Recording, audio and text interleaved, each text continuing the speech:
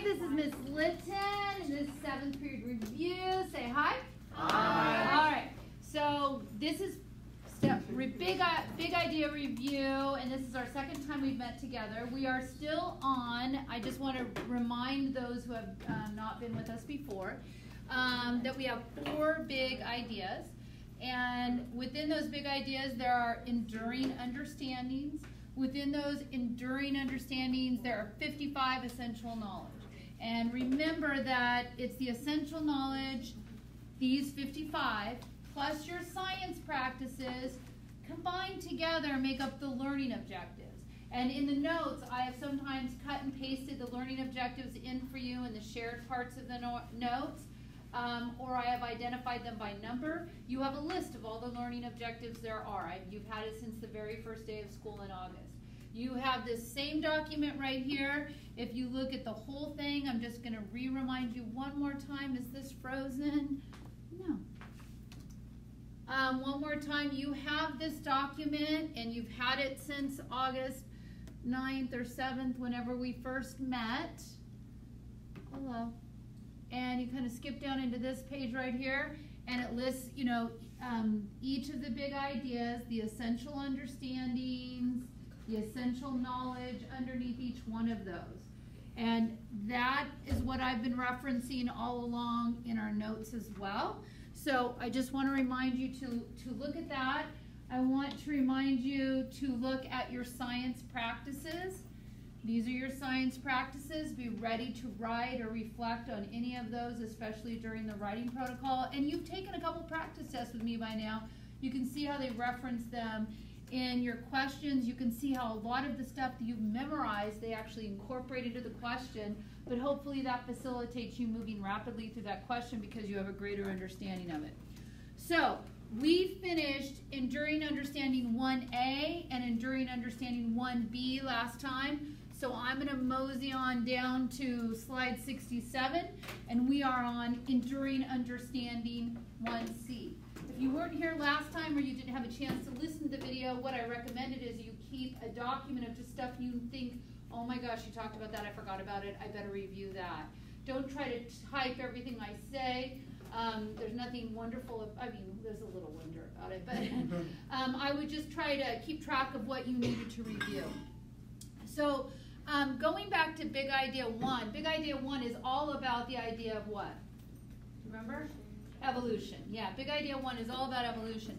And 1C is life continues to evolve within a changing environment.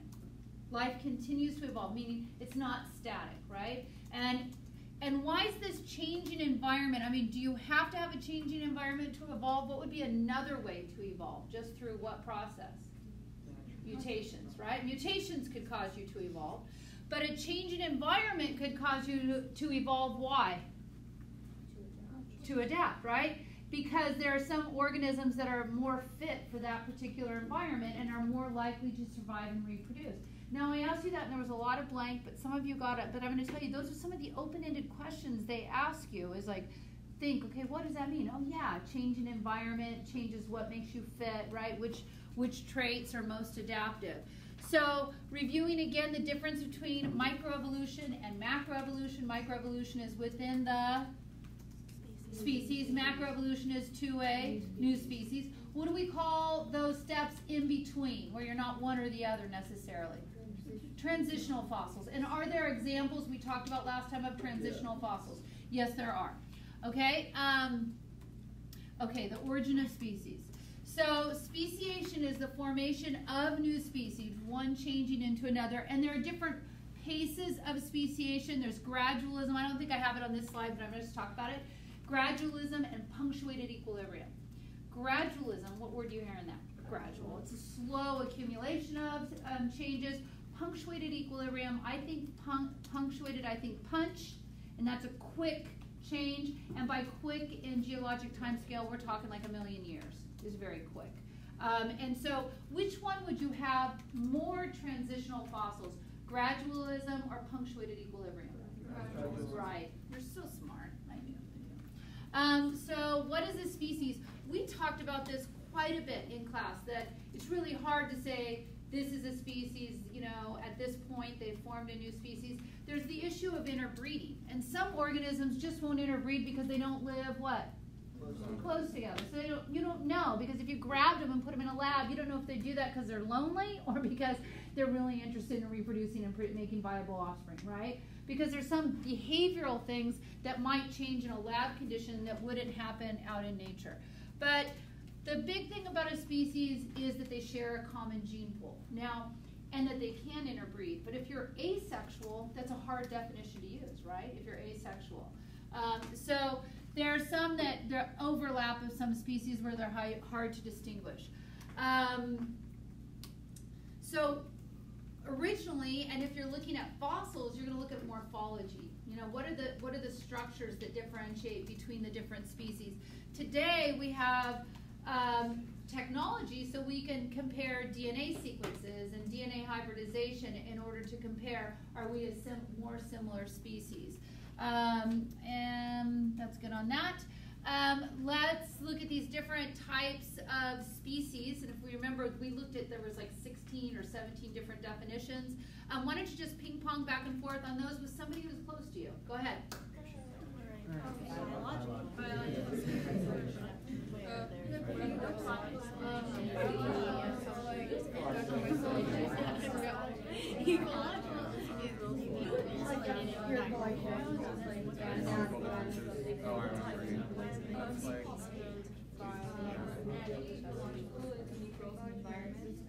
Okay, so let's talk about the first one, the biological definition, which is reproductive isolation. So when we talked about reproductive isolating mechanism, any structural, functional, what you do with your structure, behavioral characteristic that prevents successful mating. So you can have all the right parts that fit together, but if you don't know the signals that you would need to do before you mate, or you like to mate at 3 o'clock and other organisms like to mate at 12 o'clock, those are going to be reproductive isolating mechanisms. Then those are broken into two categories, pre-zygotic and post-zygotic. What would be more efficient, a pre or a post-zygotic isolating mechanism? Pre-zygotic isolating mechanisms, because then you're not wasting your sperm, egg, or time. All right, so we went through several of the pre-zygotic isolating mechanisms. Sperm does not meet egg. I'm going to go really fast through these slides because these should be a review. So why don't we just have one, oldest person or person on the right? Why don't the person in the slate seat, you go first, and then we'll just ping pong back and forth with each one of these.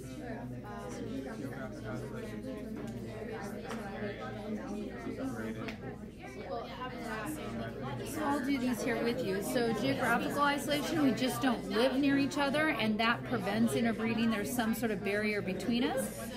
Ecological isolation, we live in the same habitat, but we do not encounter each other within that habitat. Maybe you live at the top of the leaf and I live at the bottom of the leaf. It could be temporal, would be that we just breed at different times, let's say at different seasons of when we want to breed. Okay, I'm switching to the next slide. Here we go. Keep ping-ponging.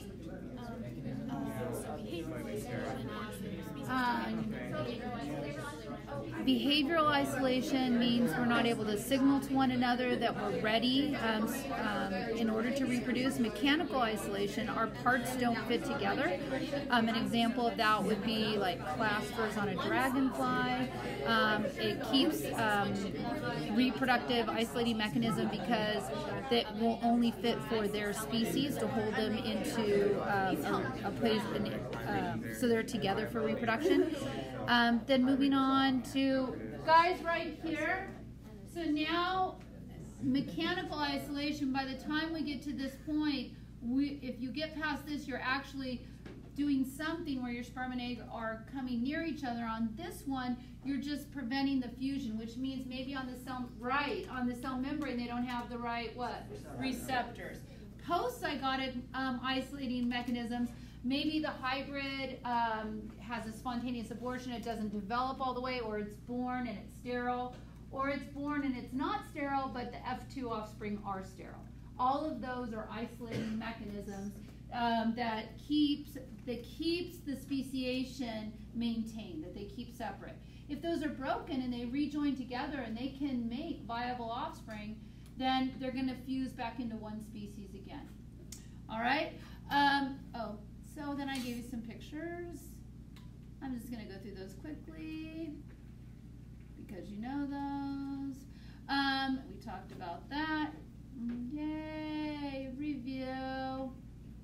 Okay, so the most common form of speciation is allopatric speciation, which means you have some sort of what? Barrier. So you were together, but somehow a barrier is separating you. And then another way that you could have speciation is sympatric speciation, which I was right next to you and you changed. If you change that rapidly, it's probably due to your what? Chromosomes. Probably chromosomes. So oldest bio buddy or blue, why don't you differentiate between these two? Go ahead. Okay,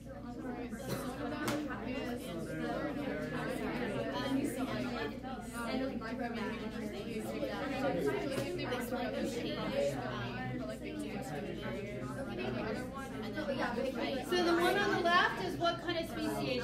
Allopatric, and the one on the right? Sympatric, side by side sympatric. We're right there, and it was probably a chromosomal change.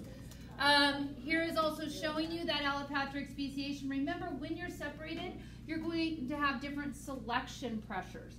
It may be different mutational pressures, right, on you. Could be due to your environment that is different. You have your initial gene frequency. Remember Founder's effect, right? You have your different gene frequencies. And then whatever is best adapted, those are the ones that are going to survive and reproduce in that area.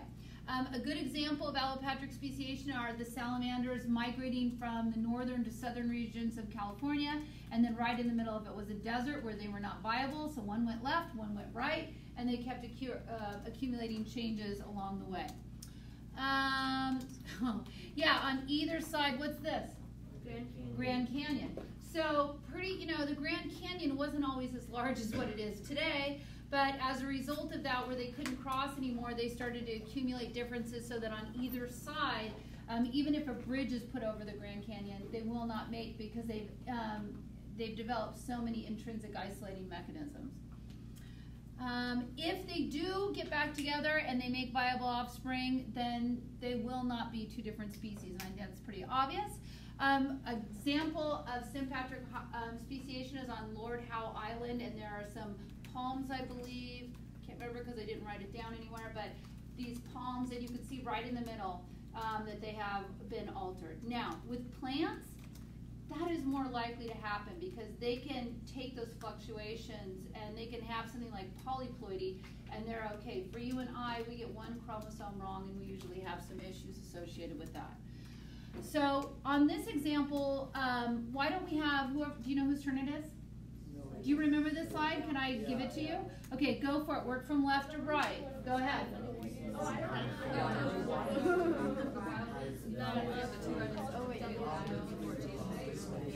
Okay. Okay. Yeah. I'll just go really fast. I'm going to pause you just for a minute. Okay.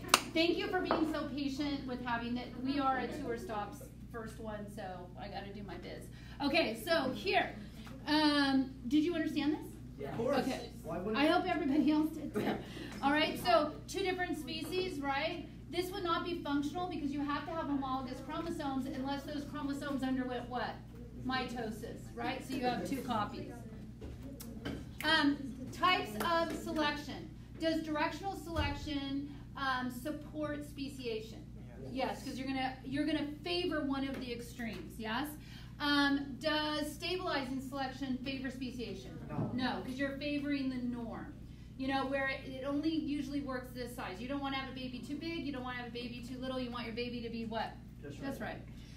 Disruptive speciation. Does this favor speciation? Yes. Because you're favoring both extremes. One is good for this. One is good for that. Speciation is at the boundary between microevolution and macroevolution. What a statement, but so true. So speciation is you're just making that transition. This is basically the outcome of what happens. Usually you have some initial barrier, but then when that barrier is removed, you have these different options that can occur as a result. We've already reviewed those options. Hybrid zones. What does that say? If you didn't even look at the description, hybrid zones, what would you think that was? Yeah, where they're meeting, right? Okay. Next, oh, I really wanted to talk about this apparently. There are 3 possible outcomes: strengthening of the reproductive barriers, which will maintain speciation, weakening of it, or continued formation of hybrids. If you have those hybrids, that has the potential actually of forming a 3rd species, right? Because you could have the ones that diverged, and then you could have these hybrids forming a 3rd species. These are all your options.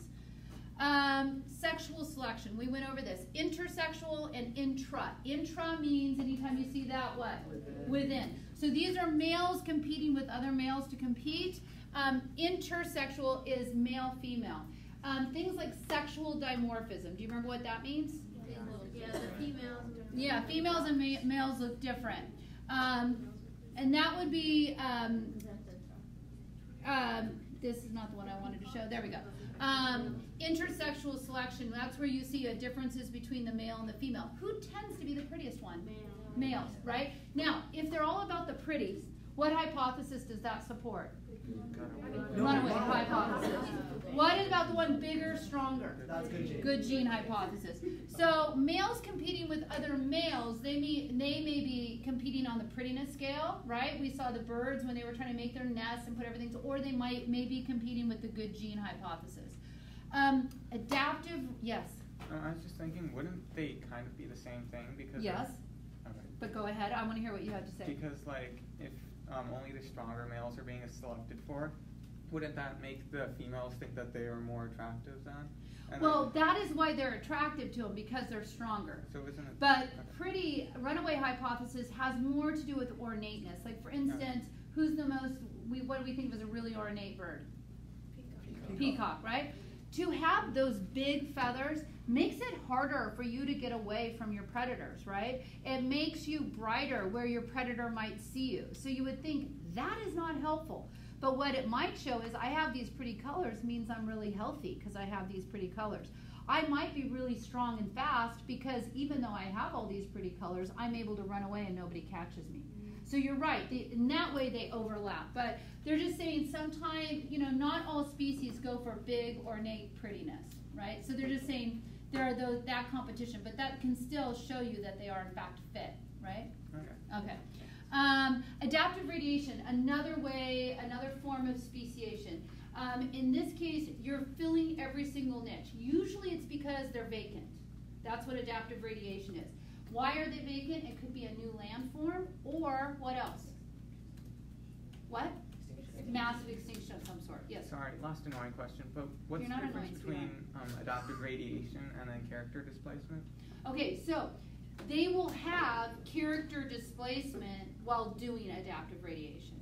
So for instance, you will say, I'm going to focus on the big seeds, you focus on the small seeds. They're filling every niche, that's adaptive radiation. How are they doing that? Because some have bigger beaks and some have smaller beaks. They're going away from the medium-sized beaks, so that's character displacement. Okay. Does that make sense? Yeah. Or you will have character displacement in order to do adaptive radiation. Does that make sense? Right? Okay. Yeah, okay. Another one to think about, it could be because it doesn't mean there's an extinction necessarily of any of your species, but when dinosaurs went extinct, mammals who were small could now start coming out in the daytime. But that's adaptive. Yes, but they're filling in that niche, but they didn't have that available to them before somebody's going to eat them. But now that those large carnivores are gone, now those mammals can come out and maybe even get larger. Adaptive radiation, Hawaiian honey creepers. There are even more honey creepers than there are when we talk about Darwin's finches. When you talk about the honey creepers, because there's over 20 different ones, a stack of dead heads. Oh, and there's questions, but I'm going to skip that for now because we wanted to, I know. But I want to get to this. We don't have that much left, and then we're done with this big idea. Stickleback, did you notice they were in a few exams, those sticklebacks? Oh, Yeah. Oh my God. So sticklebacks keep coming up again and again, and they're easy to look at variations and to trace that to the chromosome. Some will sneak up and eat on the left side and steal the scales on them and eat them for some food. So then that number might increase until there's so many of them that they're more adaptive if they sneak up on the right side. So there's lots of behavioral things traced to this, and chromosomes, and how their environment changes. So there is a whole video on Bozeman just about sticklebacks and natural selection. I would watch that video on sticklebacks on your Bozeman. Yes. Okay, enduring understanding 1D, the origin of living systems is explained by natural processes. So we can go bottoms up or top down, either deconstruct the life that we have, or we can talk about it from the bottom up, which we have talked about. And if you remember on the origin of life, right, we talked about how old the Earth is. We talked about how old the universe is. Do you remember how old the universe is? 13.5 billion years. And we talked, let's just tell the story of early Earth, right? The very first atmosphere was lost because there wasn't enough gravity to hang on to that first atmosphere. The second atmosphere that actually came as an outgassing from what? Volcanoes. So you have the gases in the air. These are all inorganic, right? Inorganic gases. And then you have what falling down? Rain. Okay, and so you have oxygen, but it's caught up as carbon monoxide or H2O. There's no free oxygen, so what kind of environment would that be?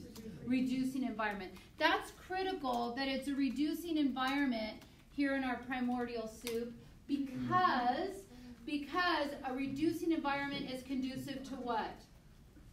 Building molecules. Okay. Now, where do we have the energy in our primordial soup in order to do this building? Where is it going to come from? Lightning. What else? Radiation from the Earth's core, right? Molten magma. And so these gases right here and rain's coming down and those forms of energy allowed us to go from inorganic molecules into our organic molecules. And who did an experiment on that? Oberon hypothesized it. Who actually did the experiment? Miller. Miller did the experiment, and within just a little over a week's time, using those inorganic molecules and circulating them through, I would assume I put a picture in here, but you never know. Yes, I did. That he circulated them around, and then he was able to get those simple building blocks that we talked about. Let's go back to that step. There we go, right somewhere here. Okay, so these inorganic molecules, where did these come from? Where did these molecules come from? Outgassing of volcanoes. Remember we just said it. I know you're tired, but dig in, okay? So outgassing of volcanoes, right? We have energy, lightning, radiation, molten magma, UV radiation that allowed organic molecules to be made. This was recreated within a lab with just a little over a week, okay? Then we could take these sugars and amino acids and fatty acids and build our polymers. Who are important polymers? Yes. Proteins, carbs, nucleic acids, lipids, right? What are the two categories of lipids? Steroids. Fats and steroids, right? Now, we have the same energy going on again to synthesize these, or it could be evaporation out of puddles. Do you remember that part? Evaporation out of puddles where they're more condensed. Clay can act as a reactant. Clay can act as a catalyst. And to facilitate those reactions.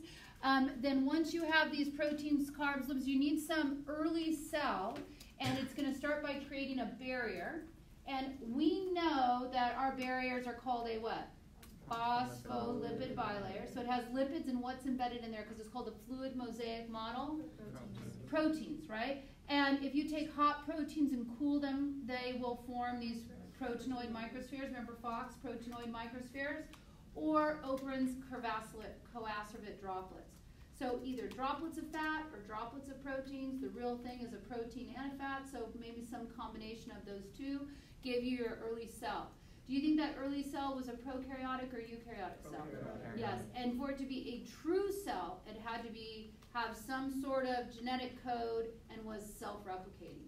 When we talked about what that genetic code would be, we said it was probably what? RNA, probably RNA. Because RNA can be a storage for information, and it can also act as a catalyst, right? Remember we talked about an example of that would be ribozymes.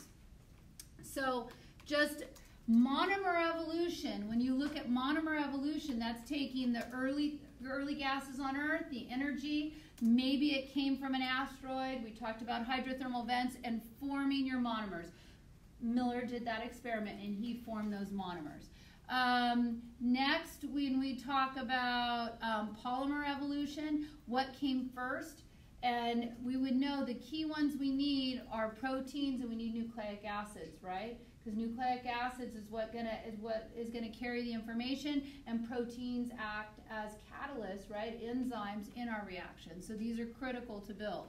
And we said what came first?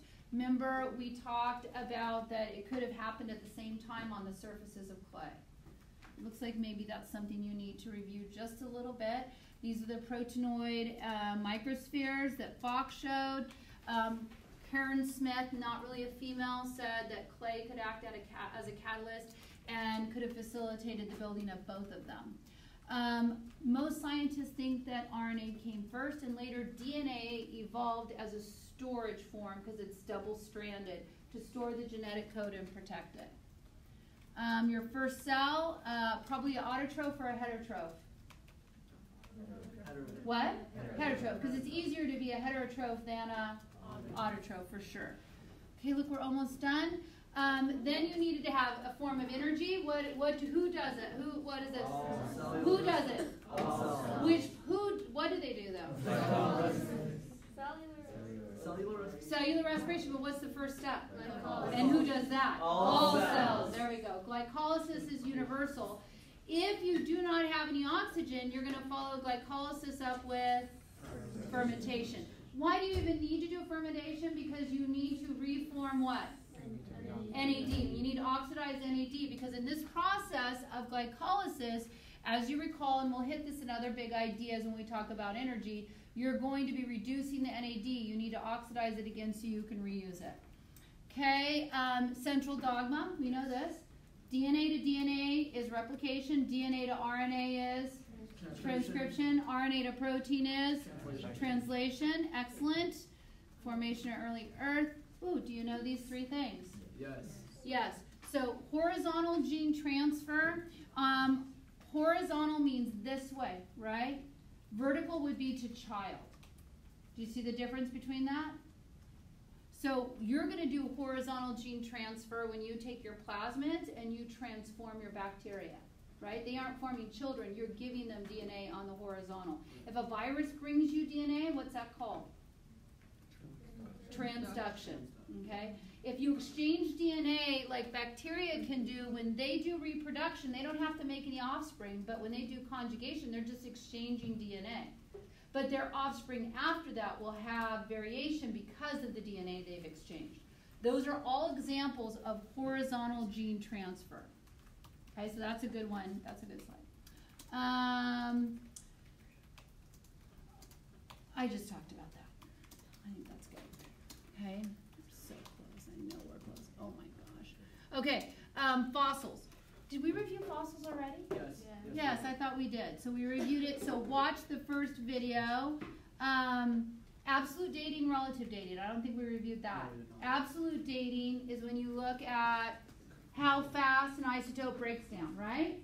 So if you know the rate of decay and you find a sample and you look to see what percentage of a certain isotope is in there based to what is the certain percentage that isotope is currently, and you know how fast and how long, then you can tell how old that rock is. Do you remember how I would take like a piece of paper and I said, if this is the time it takes for half of it to break down, that's called a what? Half-life. That's 2 half-lives, 3 half-lives. You with me on that? So if we expect a certain percentage of it and we find this, we go, oh my goodness, we only have this percentage. This is 1 half-life, 2 half-lives, 3 half-lives, 4 half-lives. Then we know how old this specimen is. Does that make sense to you? Or are you just shaking your head because you want to be done? Both? Okay. When we look at the geologic time scale, most geologic time is spent where? Precambrian, right? And then it's not until we get multicellular fossils until, if we're starting at last night at midnight, it would not be until 8 p.m. tonight that we even have multicellular fossils, right? And then you can see land plants are around 10 o'clock, dinosaurs at 11 o'clock, and humans don't evolve until the last 30 seconds. So we're relatively new here as far as the geologic timescale goes. Looking at stromatolites, we talked about that, I believe, already, and that's bacteria interacting with seawater and sand sticking to their slime. And just like you can cut down a tree, though I don't want you to, and you can look at the rings of the tree to see how old the tree is, when you look through these stromatolites, then you're looking at old bacteria dating back millions and millions of years. Endosymbiotic hypothesis, we know that one. That is how a eukaryotic cell would have evolved from a prokaryotic cell. And which organelles do we think were free living? And chloroplasts. And what's the evidence for that? They have their own DNA, and it is circular. They are self-replicating. They're double membranes, good, and their ribosomes are the size of ribosomes you would expect in a prokaryotic cell. Okay? How come our mitochondria don't abandon our cells right now and say, I want to be my own cell? We've given over the control of the mitochondria to the nucleus, so they don't have that ability anymore. Geologic time scale. Look, we're almost there. Look, this is the end. Where is it? Look, oh, we're still, okay, here we go. Geologic time scale. If we look at this, let's do this from now, back. What era are we in right now? Cenozoic era. When did that end? 65 million years ago. What was the next era back? Mesozoic. Remember we did speed limit, you're driving now? Okay, then the next one is Mesozoic. When did that end? 245, 242. Remember we said school's out? And after that, it's old and Paleozoic, and that goes back how many years? 542. Yeah, there you go. Somewhere in the 500, late 500s, right? And then everything before that is Precambrian, right? By the end of the Precambrian era, we had early invertebrates, right? But in the Paleozoic, that's when you saw the biggest change. You went from all the way from algae to early gymnosperms, and you went from invertebrates to early reptiles, all within the Paleozoic era. Okay, then when you jump to the Mesozoic era, as far as animals go, that was the age of dinosaurs, and you went from early gymnosperms to early angiosperms. Good. And then as far as animals go, you went from early reptiles to early mammals. And in the Cenozoic era was the age of mammals, and all the way from angiosperms to herbs. Okay. Yes. Molecular clock. What do we measure when we were looking at our molecular rate of mutations? Good. Geologic time scale, primates, major extinctions allow for adaptations, continental drift, right, explains, remember, biogeographical evolution, why we see changes later, like the diversity of mammals, because the continents are separated, mass extinctions. Yay! Yeah. One big idea down, 3 to go. Awesome sauce. Boy, if we need to, on some later date, we can re-hit the end of that. You're super smart. Have a piece of toast. I am.